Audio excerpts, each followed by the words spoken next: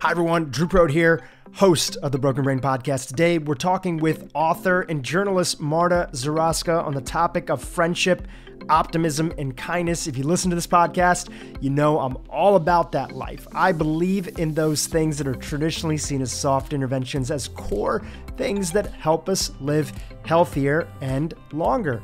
And now there's some research to back it up. Marta's book is called Growing Young: How Friendships, Optimism, and Kindness Can Help You Live to 100. And I'll add in, maybe even beyond. It's a fascinating interview. Stay tuned. Welcome to the Broken Brain Podcast. I'm your host, Dhru Purohit, and each week my team and I bring on a new guest who we think can help you improve your brain health, feel better, and live more. This week's guest is Marta Zaraska. Marta Zaraska is a Canadian-Polish science journalist. She's written for a ton of outlets, including The Washington Post, Scientific America, New Scientist, The Atlantic, amongst others. To start off our interview, I asked Marta how she thinks we ended up in a situation where so many people are feeling lonely even prior to the pandemic, and why softer interventions like kindness and optimism have been forgotten about. I mean, we have certainly forgotten, that's for sure. You know, when you think about it, in one survey I read recently, 25% of Americans said that they don't have even a single friend in whom they can confide. You know, a quarter of Americans, not a single friend. That's really worrisome. That's not the way things should be. So we are definitely not in a good place. You're right about that. And I think it's just has been deteriorating, you could say, for a very long time from our evolutionary past, when our ancestors were always surrounded with their tribe, and this is how we evolved, right? This is why those social relations are so extremely important to our physical well-being, because we evolved as a social ape, just like chimpanzees, for instance, and our bodies function the best when we are in close contact with our tribe, because when we are outside of the tribe, right, when you're alone on the savannah, a lot of bad things can happen to you. You can get wounded, you can get killed, or also wounded by some wild animals. And so our bodies have a lot of mechanisms that function differently, whether we are with our tribe or whether we are alone outside, with potential lots of dangers to face. And since we developed agriculture, things started changing, and of course, the speed of change has accelerated recently, and now many of us are living completely on our own in our one-person households and working long hours and commuting by cars. And this is definitely something our bodies were not evolved for. And this is why a lot of the chronic stress that we experience these days, which is not something that we were experiencing in our ancestral past, because then the types of stresses were usually much more acute, much more sudden but short-lived. This is something our bodies cannot handle. So then you see all the side effects, on our diabetes risks, on the cardiovascular disease, cancer. These are all things that are related to the way we live our lives socially. I want to talk a little bit about loneliness. And I think that this year especially, a lot of people that didn't know that they were lonely even prior to the pandemic, because they feel like, okay, there's people around me. That's one of the biggest misconceptions about loneliness that we see. And we've had past podcast guests talk about it. Just because you're surrounded by a lot of people doesn't mean that you can't feel lonely, right? You can absolutely feel lonely. And this year, I think a lot of people have woken up and felt it for the first time, because maybe they didn't have that stimulation around them of constantly seeing people at work or other places. What did you learn about loneliness that is helpful in the context of the current state of the world that we're in? Mm-hmm. I mean, you're absolutely right. Actually, in science, scientists tend to distinguish two different concepts. One of them is social integration, and this is how many people there actually are for you. So how many people are in your network? How many people can help you in need? How many people will, I don't know, bring you soup if you're sick, stuff like that. So social integration. And the other thing is loneliness. And this is purely, personal. So your feelings, basically. And you can be very well socially integrated. So you can actually have a lot of friends, but still feel lonely. Or you can not feel lonely, even though you have no people around you. So these are not very usually, people who don't have people around them feel lonely, but it's not necessarily the same thing. And science generally shows that both of those things independently are related to health. So both social integration, so the factual, whether you do have people around you or not, and how you feel about it. So the feelings of loneliness are also independently related to health. And the effects are cumulative. So if you have no friends and you also feel lonely, this is the worst case scenario. When you think about it, loneliness is one of the worst things that can happen to our health. Lonely people in general, they die 2.5 to 3 times are more likely to die prematurely than people who are not lonely. They have shorter telomeres, so those protective caps at the ends of chromosomes that take important part in the aging process. They have higher blood pressure. They have different gene expression when it comes to antiviral protection, for instance, or cancer progression. So there are lots of things that happen in your body when you're lonely. And when you think, how much more lonely we got in 2020, this is definitely something to be seriously concerned about. I've even read today a paper exactly written on this topic, to pay attention to the health effects of loneliness during the COVID pandemic. So when the scientist who wrote that was exactly calling for governments to pay attention. You shared on Twitter, I believe it was recently, about how so many people, I believe it was a survey that you linked to, how so many individuals don't know their neighbor and how troubling it is. I believe that you linked out to an article, if that sounds familiar.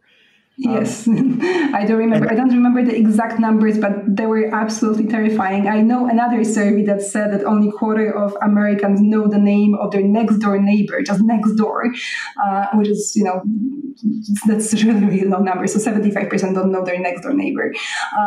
And I think that in that particular study they sent to Twitter, they were, especially the youngest generations were doing the worst. And it's really, really troubling. If you don't even know your next door neighbors, and obviously your general integration in the community is probably not the best. And there is research showing that even that matters for your health. So actually knowing neighbors, there was some study done in the Netherlands where they calculated, each neighbor was like lowering your mortality risk by 2% or something like that. So that was obviously extremely precise, but in general, that's the idea, that the more integrated you are, if you do know your neighbors, then your body functions the best. And this again goes back to those ancestral times, because our neighbors are our tribe as well. If you can count on them coming in, if you have some emergency, this makes you feel safer. This works on your stress axis, like the HPA axis, for example, that regulates how we respond to stress and has all these downstream effects through our hormones such as cortisol, on our risk of cancer, diabetes, and so on. And so this is extremely all important. Absolutely. I want to switch gears for a second here. There's a whole part of the book that is about the importance of romantic relationships, specifically committed relationships. Can you go into that? Yeah, so if there is one thing that's particularly important for your health within this domain of social integration, this is the romantic relationship. And when you think about it, studies show that happy romantic relationship, usually that's marriage in research, but it doesn't have to be exactly marriage, just a committed relationship, can lower your mortality risk by about 49%. And this is huge, because when you look at other studies for exercise or for diet, this is usually somewhere between 20 and 30%. For example, the famous Mediterranean diet, that's 21%. There, for marriage, you had 49%. So you can really see what a huge impact it can have on your mortality risk. And, people who live with with their partner, they actually synchronize their bodies to an amazing degree. They, for example, synchronize temperature regulation, their blood pressure, their pulse, their heart rate, even electrical activity in their chests. So there is a lot of things happening to your body when you share your life with another person. And if that relationship is of high quality, then it's really important, good for your health. Although for men, actually, that's the weird part in research, that for men, even a not very good quality marriage is good for their health. Yeah, and you've talked about how maybe one part of this is the sort of being in a relationship and your partner nagging you or nudging you to adopt healthier behaviors. Can you chat about that? Yes, that's definitely part of that. So, which women are more prone to the nagging, I guess. And actually, there is actual research on that when scientists show that the part of the effect of a good marriage for men, especially, is the nagging effect. So the women reminding them, eat healthy, exercise, meet friends, take your meds, go to the doctor kind of thing. But that's not everything. Another part why, especially for men, a marriage is important, even a poor one, is because women tend to be the organizers of the social life. It's just the way it is, and that's what comes out in research, that women tend to be more into organizing friendships, making sure people come over, or knowing neighbors, and men profit from this kind of social integration, even if the marriage itself is not very good. But of course, this doesn't explain even the social integration or the nagging effect. Doesn't explain the whole effects of marriage. There is, even when scientists control for every possible confounding factor, still a lot of the effect of just the relationship itself remains, and it probably has to do a lot with what I talked before, the synchronization that happens, but also the particularly calming effect on our stress response of having someone living with you to whom you are committed for better or for worse. And this is actually why the word committed here is so extremely important. Relationships are a big theme throughout the book. And as we just covered, marriage is one of those stronger ones, or like a committed relationship that's there, and how impactful it is. And there's also examples of community and friendship. I've talked about this a little bit in some past podcasts, but since our audience has grown a lot, they may not have heard the story. Can you tell us the story of the small town in central Pennsylvania, the town of Roseto? Yes, so Roseto is actually a very fascinating town. So I even considered calling my book, instead of calling it Growing Young, I was thinking of calling it The Roseto Effect. And the reason for that is that this is a very good example of what Growing Young is actually about, of how all this social integration and living together can impact health. So Roseto is a town, it still exists in Pennsylvania, that was settled by immigrants from Italy. Even though they didn't bring their diet with them, because they stopped eating their healthy Italian foods very fast, they switched to a very greasy diet of sausages, and it was really loaded with fat. But what they did bring with them was their cultural and the way they lived in a community. This town was very famous for.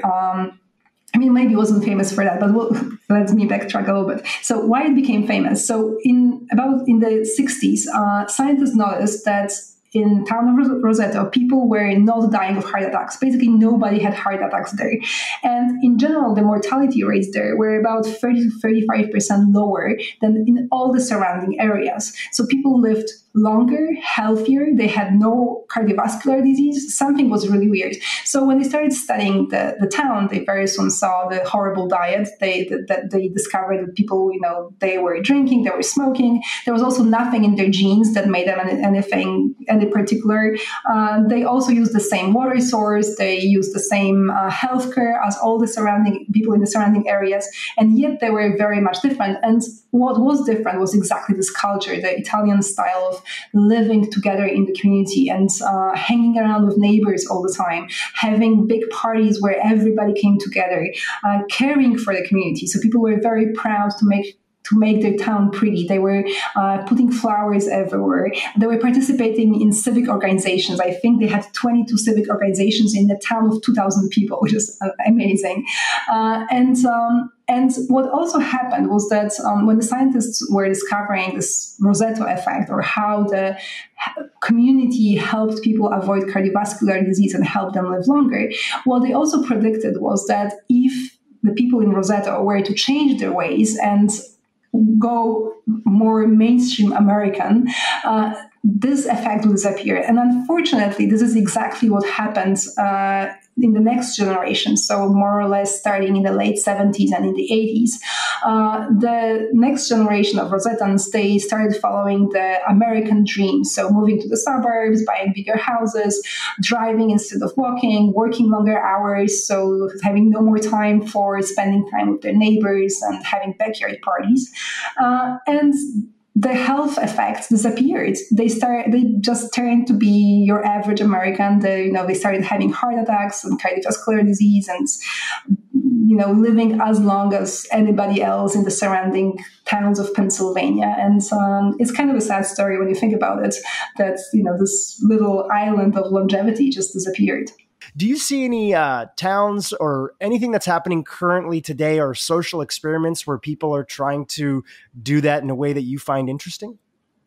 I mean, there's lots of things happening like that. I write in Growing Young about the concept of placemaking, and it happens mostly in big cities. So, like Philadelphia, New York, and places like that, when people or Paris, where people invent ways to change their community into more Rosetta-style place. So it can be, for example, having some community gardens, which usually work really, really well for things like that. So you not only grow your food together, but you also come together with your neighbors as a place to chat, to meet, organizing, events, or making sure the streets are more pedestrianized so that people can walk. There is one study I also describe in my book where they calculated that the more traffic passes through a street, the less people know the neighbors. So basically, the calmer your streets, the more likely you're actually to know your neighbors. So pedestrianizing areas, making, putting things like benches even, so that people can sit down and meet their neighbors, or having small, growing, planting trees for like some small little parks, community parks where people can meet. So changing the communities in which we live to be more accessible, and also accessible for walking, because walking is how social relationships happen. If you're in your car, it's really hard to meet anybody. So there is a lot of new movements like this in the cities as well, mostly in the cities actually, to change the way we live, so we have more chances of meeting our neighbors and having this kind of relationships. Listeners of this podcast have heard a few episodes where we've talked about the vagus nerve and the connection between the gut and the brain and this bidirectional superhighway. From the context of your book on longevity, tell us what you wanted your readers to understand about the vagus nerve and how central it is to connection and longevity.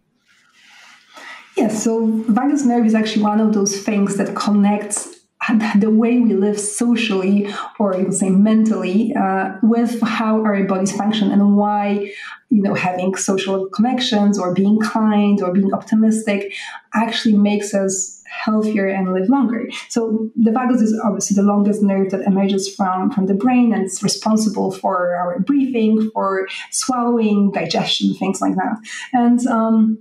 And it also, connects our gut and our brain as well. So it takes part in our relaxation response. So the vagus nerve is something that helps you calm down after stress. So when you think, about the experience of the savannah where our ancestors would stumble upon a lion, and there is all the fight or flight response would turn on, and they all get discussed from the cascade of hormones like cortisol, for example, and turn on the response to prepare them to either fight or flight. The dilation of their pupils, emptying of bowels as well, things like that, to prepare for the fight. Then the vagus nerve is part of the response of calming after the danger passes.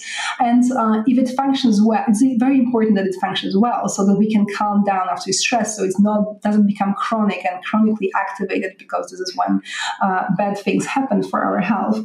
And what's also interesting about the vagus nerve, that it has been implicated as a potential explanation of a fascinating effect and phenomenon that happens in some tribes of the Pacific or in Africa, of something called the voodoo death.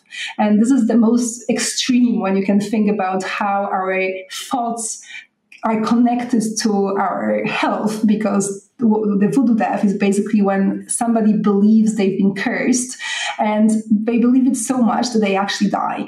So this is the extreme of mind-body connection. And scientists now are thinking that it may be caused by the extreme activation of the vagus nerve. So basically it shuts down and causes the death. So it is a very important connection between our minds and our health.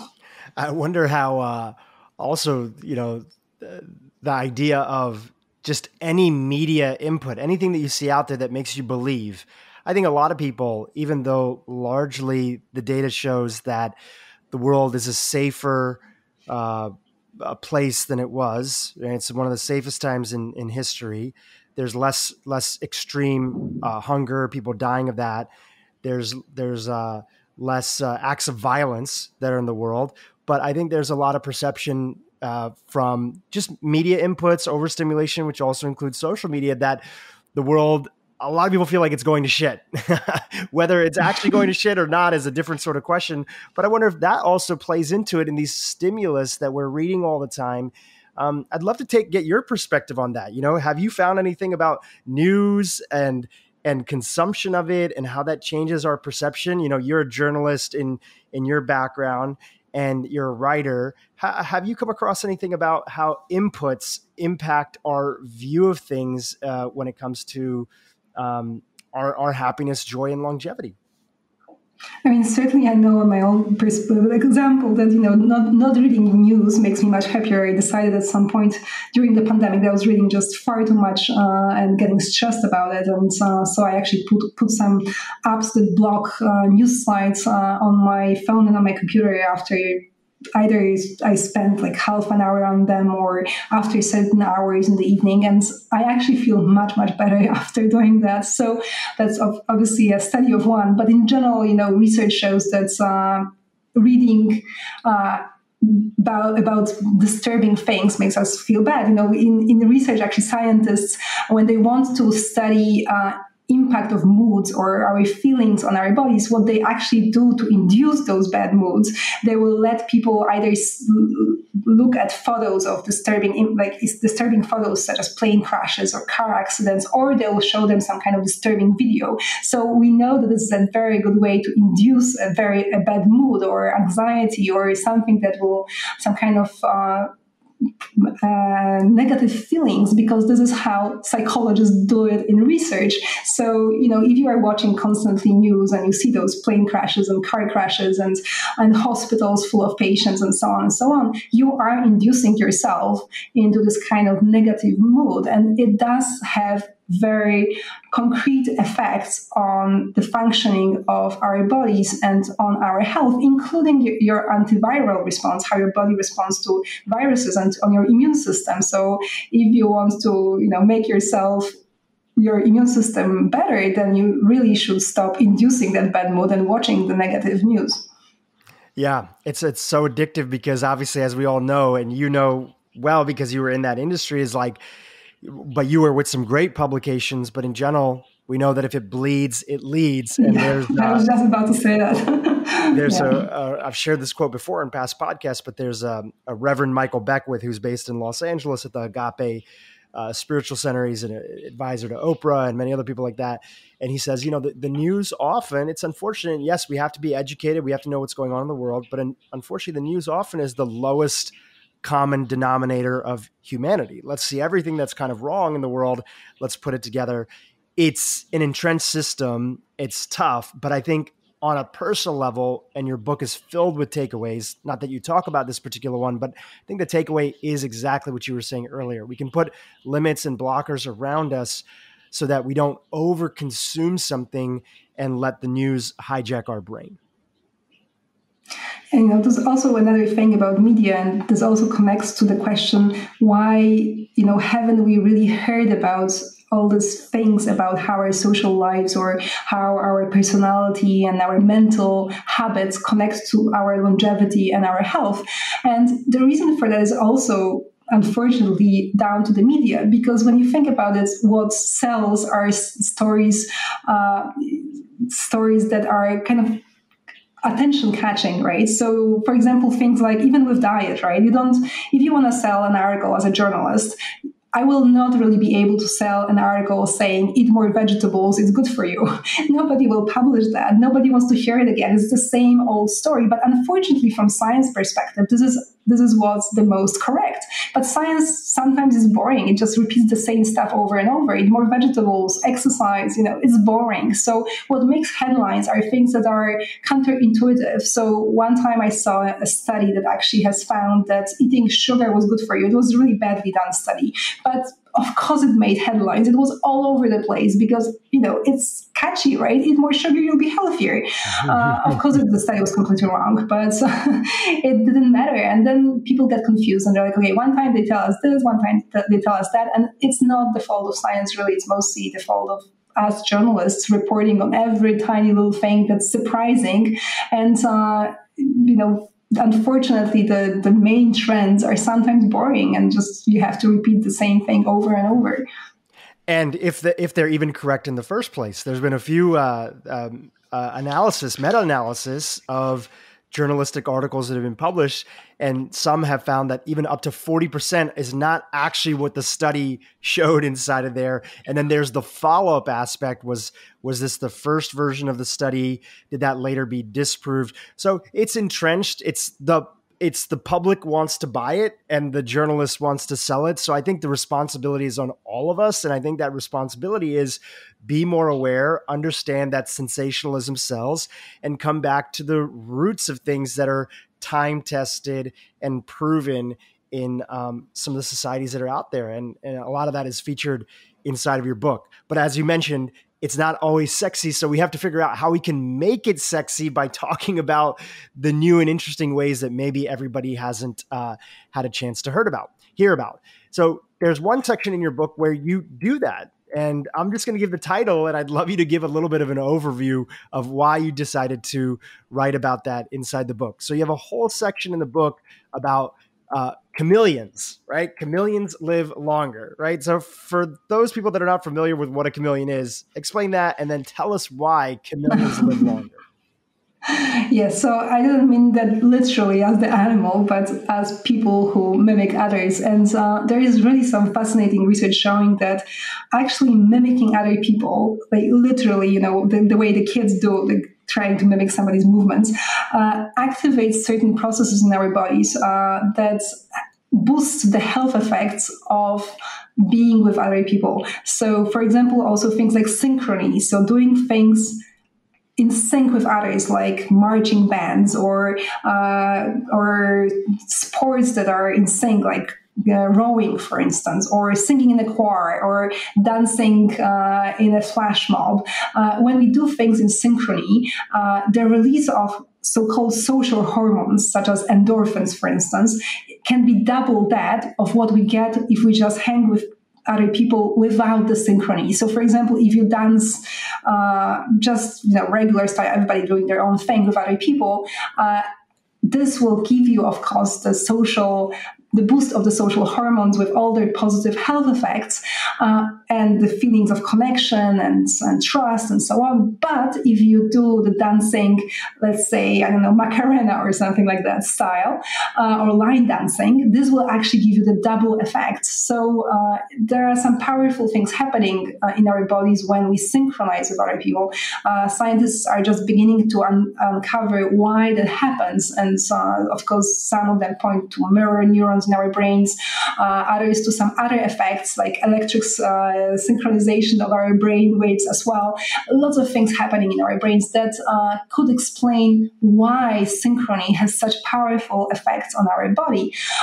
And it also explains why all over the planet people love doing things in synchrony, be it praying or all this kind of dances that in so many different parts of the world are done in synchrony. That's precisely because it gives us this extra boost of feeling bonded with other people, but also that is good for our health. Yeah, just a reminder that when we, the power of friendship, but also too, so many people try to enter into health alone. And it's very individualistic, like I'm going to do this, I'm going to do this. And how even the power of, starting a little book club with just a small group of friends and taking on a small habit together, doing kindness together in a group. Those things become even more impactful when we do them with other people. I want to talk a little bit about the sense of purpose and belonging. Where does purpose come into play when it comes to longevity? So purpose and meaning are also things that have been shown in many, many different studies to impact our longevity and lower our mortality risk. For example, there is research showing that people who have meaning in their life, they have lower levels of cortisol, so the stress hormones in their bodies, and lower levels of pro-inflammatory cytokines. So this little proteins that in general, when their levels are elevated for a long time in our bodies, it can lead to things like, for example, diabetes. So definitely looking for purpose and meaning is very, very important and can be good for your health and also for the mental well-being in general, because there is so much research showing that when people find purpose, they can withstand a lot of difficulties in their life. There was even one study I've read recently on coronavirus pandemic and having purpose, which showed that people who had purpose in life withstood the stress of the pandemic much better than people who didn't have purpose in life. Tell us about this Japanese word, ikigai. Some of our listeners might have heard of it before, and some might be new to the term. What is this word, and why is this philosophy so central inside of the Japanese culture? Yes, so the ikigai, this is also related to purpose in life. It translates something like reason for being, and it's supposedly not exactly the same thing as purpose in life, but it's extremely closely related. I think from our purpose, it can be used interchangeably. So when I traveled to Japan, when I was researching growing young, when I was meeting the scientists there, one of the very first things that would come up in the conversation was exactly ikigai. Whereas in the West, the conversation usually surrounded topics like diet and exercise, things like that. Whereas in Japan, ikigai always came up very, very fast in conversations. And there is lots of research showing that ikigai, so having this reason for living, actually does translate into much lowered mortality risk in Japan. And even the prefecture that is right now the place where the longest lived part of Japan, which is Nagano, is no longer Okinawa, their people have particularly high levels of ikigai, and the Ministry of Health of Japan has written some reports saying that this may be among the reasons why they live there so long.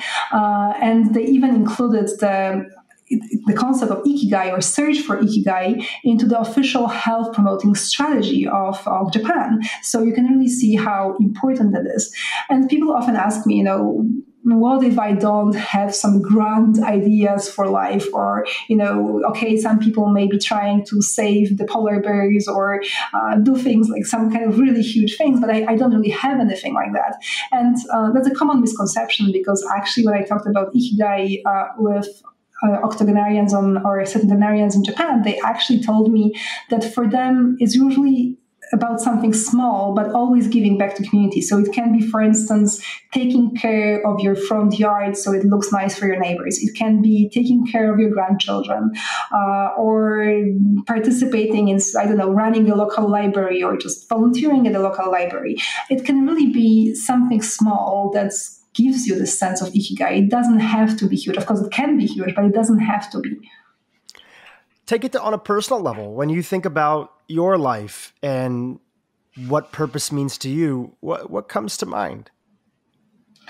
I mean, I am trying to do my best to prevent the climate change running amok as much as I can with my writing, and so maybe it's more of the kind of bigger ones. At least I'm trying to, but I'm doing my small part. So maybe, the topic is huge, but my part in it is very small, but I still try to do my best. And it's something I even posted it I have a printout on my wall in my office, with this purpose. And just to remind me sometimes when I have a harder day at work and I'm struggling to write or struggling to concentrate, I look at it and to remind myself that I'm trying to do my little part in making the world slightly better. Well, Marta, I've been enjoying the book and enjoying listening to you show up on a lot of other podcasts. I've gotten a clip of a few different ones of them. I want to give you an opportunity to conclude with our audience here with some bigger picture messages. Towards the end of the book, you quote Michael Pollan's famous sort of eat food, not too much, mostly plants. And you had your own version of that you wanted to include. So I'd love if you could share that and just give us the, final closing thoughts for the interview. Yes, so my own take on that was, of course, still eat food and it's mostly plants, not too much. He's definitely certain about it, correct about it. Diet and exercise are still very important. But if I were to add something, I would say be social, care for others, enjoy life. Well, the book is available for everyone to purchase, Growing Young, How Friendship, Optimism, and Kindness Can Help You Live to 100. We have a link for the Amazon in our show notes, as well as the growingyoungthebook.com. Marta, where else can people find you and keep in touch with you? They can find me on Twitter and Instagram at mzaraska, so Zaraska, and don't hesitate to get in touch. I tend to reply to all the emails and messages from readers. Fantastic. Well, we'll have a link for those there as well. I wish you friendship, optimism, and kindness, and thank you for reminding us how powerful those things are in our life. Marta, so appreciate you being on the Broken Brain podcast.